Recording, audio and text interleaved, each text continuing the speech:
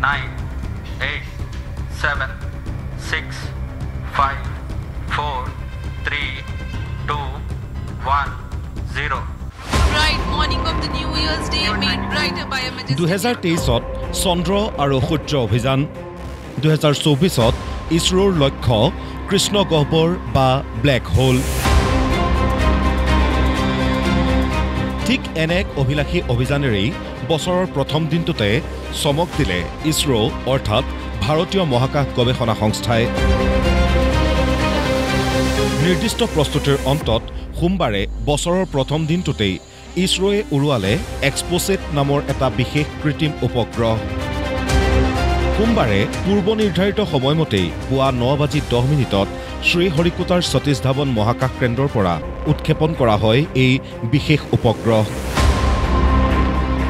C-58 ৰকেটৰ দ্বাৰা উৎক্ষেপণ কৰা হয় এই উপগ্ৰহৰ সফল উৎক্ষেপণৰ 21 মিনিটৰ ভিতৰতে পৃথিৱীৰ পৰা 650 কিলোমিটাৰ উচ্চতাৰ কক্ষপথত অৱস্থান কৰে উপগ্ৰহটোৱে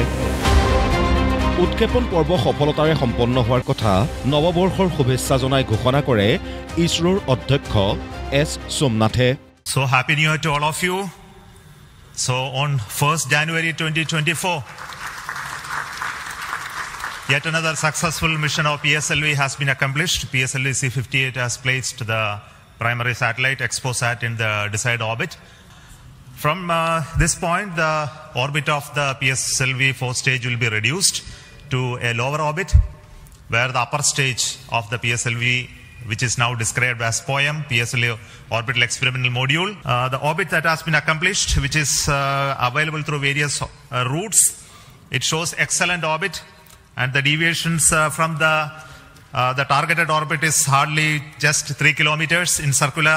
orbit of 650 kilometer, and inclination is 001 degree, which is one of the very excellent orbital condition. And yet another announcement is the solar panel of the satellite also has been deployed successfully. So with this, the new year has begun with the launch of PSLV. We have an exciting time ahead.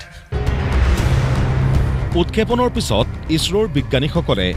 PSLV C-58 ৰকেটটোক পৃথিৱীৰ 350 kilometre উচ্চতালৈ লৈ আনে ইয়াত PSLV orbital experimental module 3 অৰ্থাৎ POEM-3 পৰীক্ষা কৰা হ'ব মহাকাশত 5 বছৰ ধৰি পৰীক্ষা নিৰীক্ষা চলাব এক্সপোছেটে অৰ্থাৎ 2028 চন পৰ্যন্ত এক্সপোছেটৰ আয়ুস পৃথিৱীৰ পৰা 650 কিলোমিটাৰ উচ্চতাৰ কক্ষপথত থাকি মূলত কৃষ্ণ গহ্বৰ বা ব্লেক হোলৰ সম্পৰ্কত অধ্যয়ন তথা পৰীক্ষা নিৰীক্ষা চলাব এই উপগ্ৰহটোৱে বৰ সৰলভাৱে ক'বলৈ হ'লে এইটো হ'ল ভাৰতৰ এক মহাকাশ পৰ্যবেক্ষণ কেন্দ্ৰ এনে এটা কেন্দ্ৰ আছে আমেৰিকাৰ অৰ্থাৎ কৃষ্ণ গহ্বৰ অধ্যয়নকাৰী মহাকাশ কেন্দ্ৰ থকা বিশ্বৰ দ্বিতীয়খন দেশত পৰিণত হ'ল ভাৰত এই উপগ্ৰহটোৱে মহাকাশত এক্স-ৰে বা ৰঞ্জন ৰশ্মিৰো সন্ধান কৰিব তদুপৰি এক্সপোছেটৰ গৱেষণা তালিকাত আছে সুপাৰনোভা নিউট্ৰন ষ্টাৰ আৰু মহাকাশৰ 50টা উজ্জ্বল জ্যোতিষ্ক বা তৰা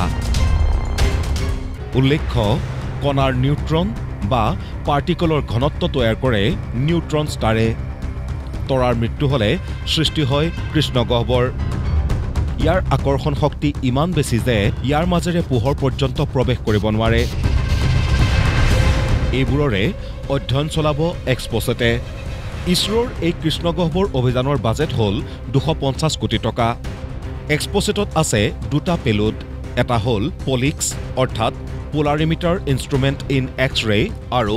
আনটো এক্সপেট অৰ্থাৎ স্পেক্ট্ৰস্কপি and timing Raman research institute আৰু UR ৰাও ছেটেলাইট চেণ্টাৰে সাজি উলিয়াইছে এই দুটা পেলোড নেশ্যনেল ডেস্ক প্ৰতিদিন টাইম